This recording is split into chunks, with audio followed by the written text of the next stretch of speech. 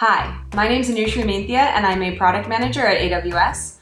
We're taking a deep dive to learn how AWS customers are using Amazon Rekognition custom labels for their unique use cases. Let's get started. Hi everyone, we're excited to have Luca with us today. Luca is an AWS hero focused on machine learning, and he's going to walk us through what he built. But before we get into that, Luca, why don't you introduce yourself? Hello, thank you for having me. I am CTO at Neosperience, which is an Italian-based company. I am passionate about machine learning and AI. Since my PhD, I've been working with computer vision and implementing new machine learning models in the computer vision domain to help people and customers to achieve their best goal. That's exciting. Quite the machine learning enthusiast. Let's get started and start at the beginning. How did you first learn about Amazon Rekognition, and why did you choose to start using that service? I learned about Amazon Rekognition a couple of years ago when the first features were released, and then I followed all the development of the product and all the amazing features that AWS released through the years until recently when Rekognition custom labels was released. It was amazing to see how it can be done, how it's possible to be achieved using that technology. That's exciting. So I can't wait to start digging in, but let's start at the beginning. What is the problem you were trying to solve with computer vision? Basically, two main challenges. The first one, on the business challenge, we had to detect clean and dirty HVAC. If you think about the venting system in your home, if you think about the air conditioning system in your home, it gets dirty time after time. And one of my clients wanted to build a product that will be able to detect the status of the air conditioning system in very big buildings. So on the business domain, I wanted to help this customer. I wanted to help them to build a product with the fastest time to market possible. Second, on the other hand, I know that training machine learning models from scratch, even using pre-trained, partial pre-trained models, is something that is not an easy task and requires times and requires hyperparameter optimization, requires a lot of work to be done in order to have a sufficient enough, good enough model. So I needed to address these two separate issues, and this is the reason why I choose to use machine learning Rekognition custom labels to detect HVAC dirty status. Yeah, that's super interesting to hear, and you're right. It can be very time consuming to train and create those machine learning models, even with all of the resources that are available. And that's exactly why we created Amazon Rekognition custom labels. Yeah, because my time is valuable, and also my team time is much more valuable, even from a direct perspective. So we don't want to waste time doing a repetitive task and do things that can be done in another way. But even on a budget perspective, because our clients are paying money for the time that we we spend on their project. So being able to lower the amount of time wasted, being able to do something that before wasn't possible, because before I would have to train the model for a full week and adjust parameters multiple times and even try to figure out how to improve the model accuracy is something that is really super valuable. Now, I am literally trained the model overnight while I was sleeping. So Luca, we know labeling training images can be really tedious. How did you go about doing this? Yeah, I've been using SageMaker Ground Truth in order to upload the images and have an easy to be used URL to labelize the images. So I've been able to send that URL to my client, and they have been able just easily to label the images and to tell which one were dirty and which one were clean HVAC images. Luca, that's incredible. That seems like an incredible increase in productivity, savings, and a better solution overall that you got to for your client. Let's dig in a bit because I think it'll be helpful to show everyone how you built the solution.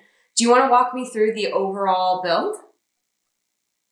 Yeah, I asked them to share a few set of images that they had at their availability because they have been collecting images of clean and dirty plants since very long time.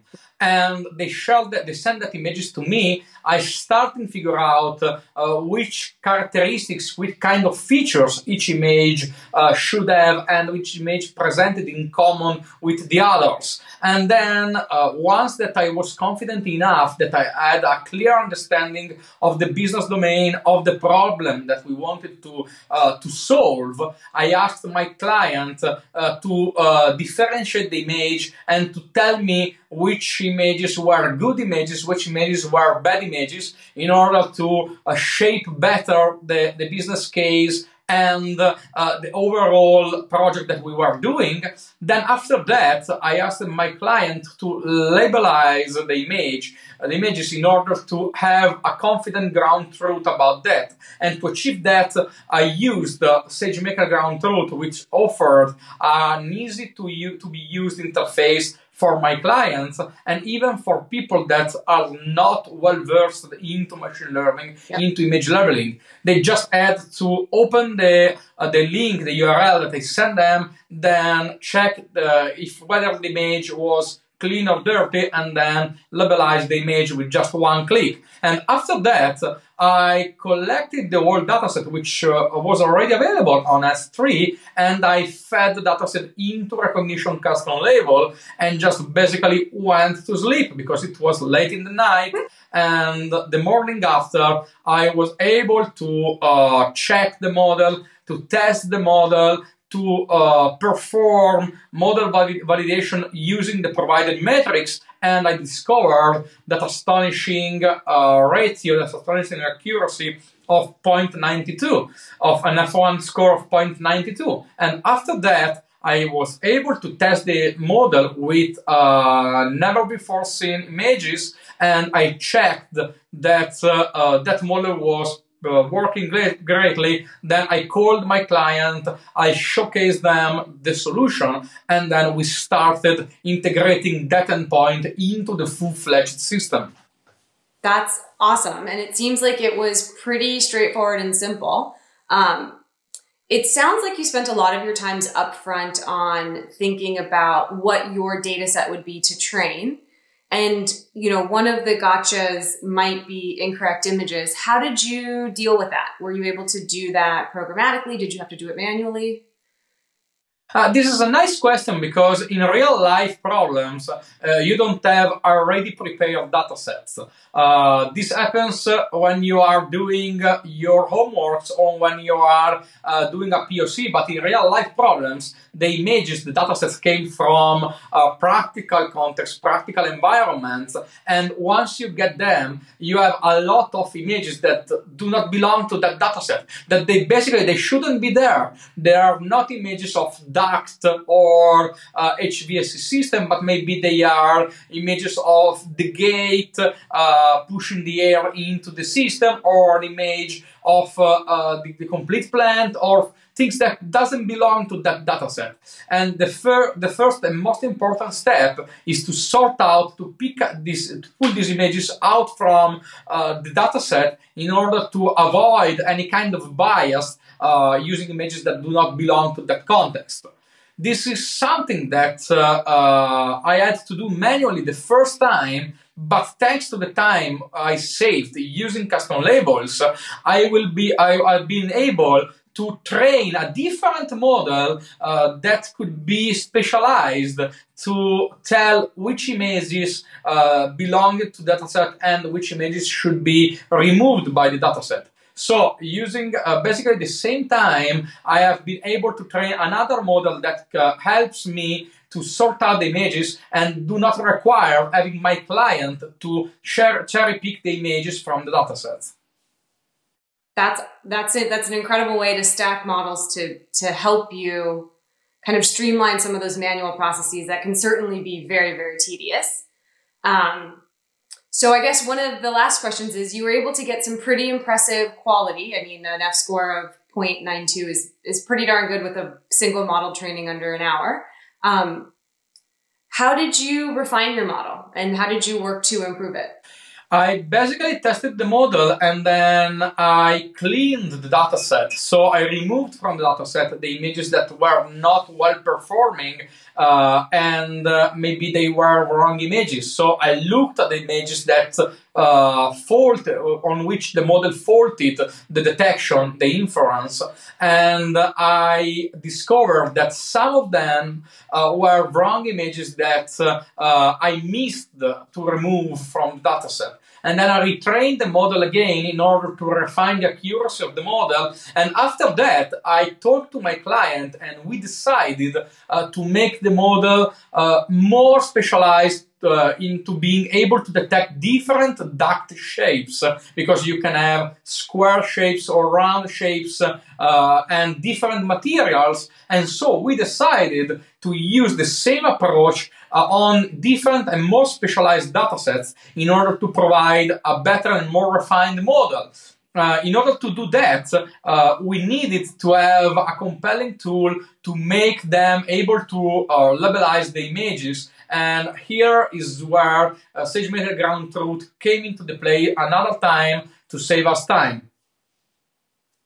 Yeah, that's awesome. It sounds like you were able to not only iterate and improve your models rapidly, but use feedback, use the model inferences to correct and improve and build on what your initial models were. And you could do that because custom labels allowed you to focus on the data and the problem at hand, not so much the fine tuning or the parameter optimization or some of the nitty gritty of setting up a Python notebook. Yeah. Exactly. Awesome. This was so fascinating and actually really exciting, because who doesn't want to breathe clean air through their HVAC system? Thank you so much for walking through what you built. What's next for you and this solution? We are managing the development of the next iteration of the product. We are putting a lot of new technology into that system and even joining data coming from different machine learning models, thanks to the fact that we have been able to train the model with really ease. And this means that we have been able, since the end of the first phase of the project, to focus on having more machine learning models on different topics and joining the results together to improve the system. That's awesome. So what I'm hearing is the models that you were experimenting with, you could move to production almost instantaneously because of its ability to handle the scale and volume, because you're working in production environments. Is that right? Yeah. That's incredible. This was an incredible way to use computer vision to build smart technology for HVAC systems. Clean air is super important. Given your expertise now with the custom labels product, are there other ways you see this being applied for your other customers, clients in other industrial or enterprise settings? Yeah, here at New Experience, we are using custom labels to ensure quality assurance into plant and product inspection in the industrial plants. And also we are implementing solutions using Rekognition custom labels to help medical doctors in the diagnosis, because we train the custom labels to detect and to improve diagnosis into medical images. That's awesome. I can't wait to see what you build next, Luca. Thank you so much for joining us. Thank you for having me.